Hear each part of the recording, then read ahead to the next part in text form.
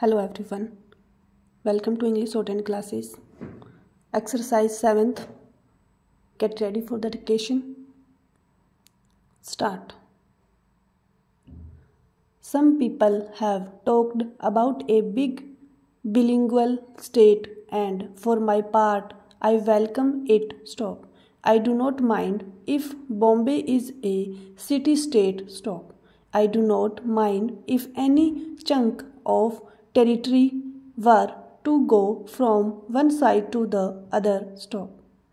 Maybe there is no sense of provincialism in me. Stop.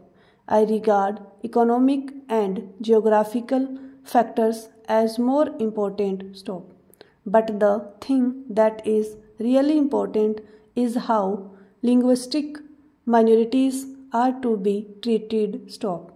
Boundaries are bound to overlap wherever you might draw them. Stop.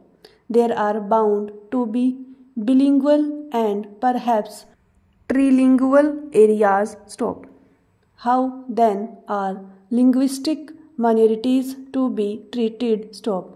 The House will remember that in the Commission's report there is a special reference in the concluding chapters to certain measures, certain protections, certain prosecutions, certain assurances, certain statutory provisions in regard to the linguistic minorities. Stop. I am anxious that these should be implemented. Stop. Any complaint that people speaking a certain language have not been given protection because they are in a minority must be removed altogether from India, and removed not merely by pious protections but by active and precise instructions to that effect. Stop. All the 14 languages mentioned in our constitution are our national languages, not Hindi only. Stop.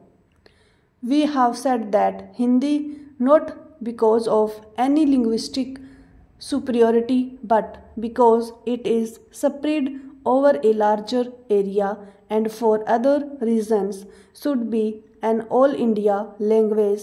It should for official purposes become in all India language gradually after a certain period. Stop. But all the 14 are national languages. Stop. We want to encourage them. Stop. The attitude that we can encourage one language by crushing others is completely wrong from the library or the linguistic point of view. Stop.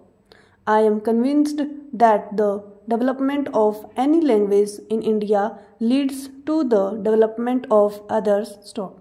I feel that any kind of application, letter or petition that is presented to courts can be done in any of the 14 languages of India, and no court should reject it. Stop.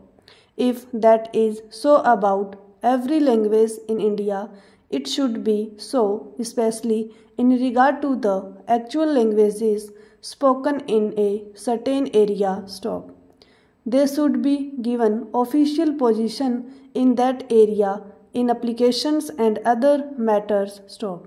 After all, government issues notices so that they may be understood not with the intention of encouraging or discouraging a language. Stop. A notice misunderstood is useless. Stop.